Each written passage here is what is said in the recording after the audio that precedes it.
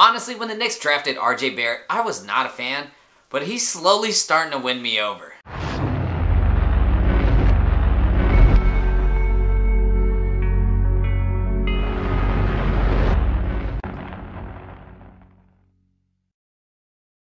What's going on, guys? It's Mike. In today's video, I'm going to show you guys a jersey that I picked up for my personal collection. So, I picked up the RJ Barrett Classic Edition jersey with the autograph authenticated by Fanatics. So if you guys don't know already, I'm a Knicks fan. My dad watched the Knicks and loved the Knicks. He loved Patrick Ewing. So I essentially learned from him, and it was rough. I mean, Knicks haven't won anything since I've been like a fan, but it is what it is. Initially, when the Knicks drafted RJ Barrett, I was not a fan at all. I thought he was a bit of a ball stopper at Duke, but I thought it was exciting to watch him and Zion Williams play together. But when he got drafted to the Knicks, I was like, alright, he's got to show me something. He was a little bit, he has that tendency to kind of hold the ball a little bit too much and force some shots. And the second year, I mean, it kind of slowly grew on me just because he was playing so well and the Knicks made the playoffs. I thought like, hey, we got something going. But this year, just watching the season like unfold, it was very, sucks. But watching this season, I feel like he's starting to show some more effort and more improvement. So on the defensive side of the ball, which he could work on, I feel like he's actually putting more effort, which I do appreciate. That's all I want is effort. But on the shooting side, he kind of took a step back in efficiency compared to last season. But, you know, the numbers went up a little more usage, but, you know, you had Julius Randle just not a leader. But what I'm starting to like is, especially after watching this JJ Redick podcast, just the way he interviews throughout the year, I thought he did a really good job. But also, he wants to take steps to being that leader for this young core. So at 21 years old, thinking like that, I'm like, dude, that's all I can ask for to lead a team. So I decided to buy this autographed version of the jersey because he just continues to just build on what he's doing now. He could be an all-star in the future. I personally believe that. I know it's kind of like thick in the East. They got a whole bunch of nice players, but I feel like he'd do that. At 21, he has plenty of time. I especially wanted this jersey just because it's a Classic Edition jersey, and the NBA this year released 3 Classic Edition jerseys for the 3 franchises, well, the original franchises. You got the Philadelphia Warriors, Boston Celtics, and the New York Knicks. So, since they released it, I had to get it. It's like one of the rarer jerseys, I feel like. I don't know if they'll re-release this in the future. Who knows? But bought it at Fanatics for $262. There was a sale going on. I think it was like 25 or 30% off.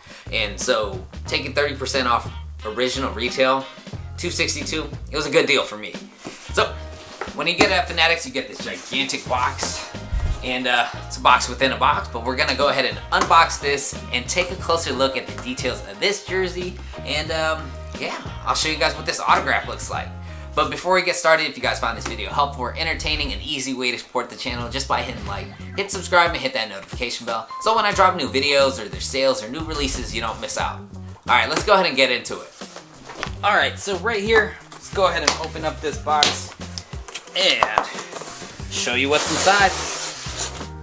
Right here, we got the Fanatics box, and when we open it right up, Fanatics wrapping paper. Let's go ahead and, ooh, right over here, you got the RJ Barrett signature. Let's go ahead and take a closer look at this jersey. We're gonna do this one a little different. Right here, we got the front of the jersey.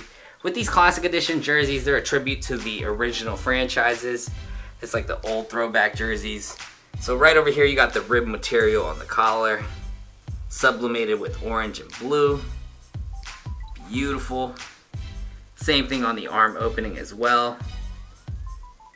And so right over here in the collar area, you can see where the NBA logo is embroidered. So this is the interior look of it. Then you got the information here, Nike, dry fit, large, recycling tags. Retail tags, pretty much your standard stuff.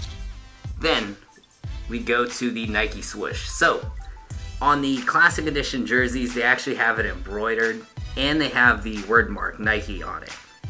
Just look at that. That's dope. And then we got the lettering and numbering. So we got New York across the chest. Just blue, heat pressed. right through there. Number 9, same thing, heat pressed. No like trim on it, just basic blue on there. And then at the jock tag, it says 75 years in the making for the 75th anniversary. So that's screen printed. You got the jock tag a little different than your normal jock tags. You see there's like a little kind of like beige kind of, oh, it's like off-white kind of tint to it instead of it being like silver. So it says Swingman NBA Authentic 48, which is a large, Nike, and Classic Edition. And then you can see over here you get the side splits on the jersey, reinforced stitching right here. But that right there is the front of the jersey. So right here we got the back of the jersey. Just look at it, RJ Barrett. Let's look at the collar. So the collar right here, you got a two-tone colorway just like the front, orange and blue. The original Knicks colors.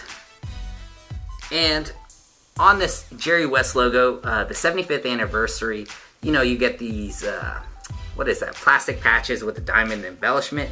On the Classic Edition, they're actually all embroidered. So right over here you can see NBA Jerry West all embroidered. And it doesn't have your prototypical blue and red that you see on the NBA logo. There's a little darker tint, and it's not white on the Jerry West portion. It's kind of off-white. So it's a little different feature on the Classic Edition. And then you got RJ Barrett. Same style, you got heat press piece, blue colorway. The number 9, same style as well. But right here, we got the money right here. RJ Barrett, RJB, what an easy signature. And then right down here, you have the Fanatics code. So basically, you would go to the Fanatics authentication site. You could scan this QR code and just punch in those numbers to just verify the authenticity, which is a dope touch. Then at the bottom right of the jersey, it says dry fit. But on these jerseys, they are very plain.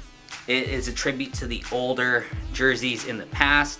So they don't make too many tweaks to it, except these little patches. And that's pretty much the jersey. Part of me wants to try it on just for the hell of it. The other side is like, no, Michael, don't put it on. You will ruin it somehow, which has happened in the past. I've snagged stuff, so let's not do it. Overall, with this year's Classic Edition jerseys, I do like the idea of having it only for the storied franchises for the 75th anniversary, which is dope. I like that the patches are different from the rest of the jersey releases this year. Hopefully this guy becomes a star and this autograph is worth way more than what I paid for. But what do you guys think about the jersey? Let me know in the comments below. And hey, thanks again for watching, guys, and on to the next video.